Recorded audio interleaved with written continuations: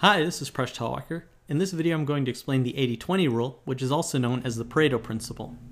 The 80-20 rule states that 80% of the results come from 20% of the causes.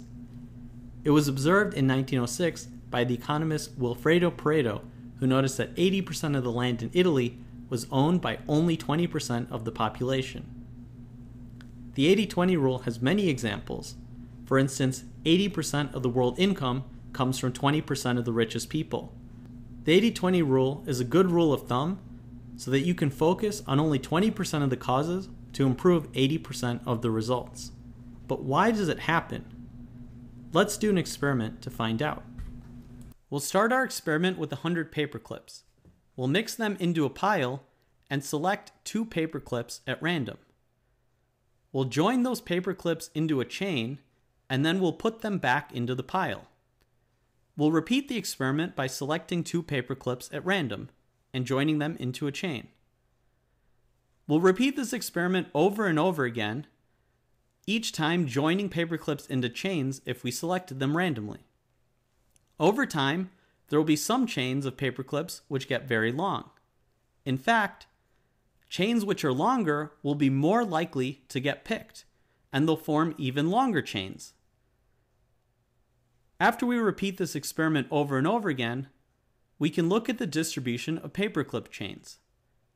Because the longer chains are more likely to get picked, this is an example of how the rich can get richer. In our distribution of paperclip chains, there will be many paperclips that are single and by themselves, and a few paperclips which are very long chains. And this is where the 80-20 rule can be illustrated. 80% of the paperclips belong to the top 20% of the longest chains.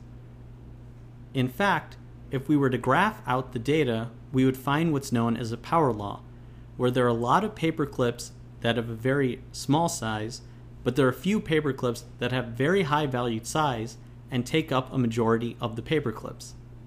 This type of graph is also seen with income distribution. Now we know why the 80-20 rule happens. It's an emergent phenomenon from a process wherever the rich get richer. The 80-20 rule is also a pretty good rule of thumb for efficiency. I hope you liked this video. Please subscribe to my channel. I make videos on math and game theory. You can support Mind Your Decisions on Patreon and get exclusive rewards.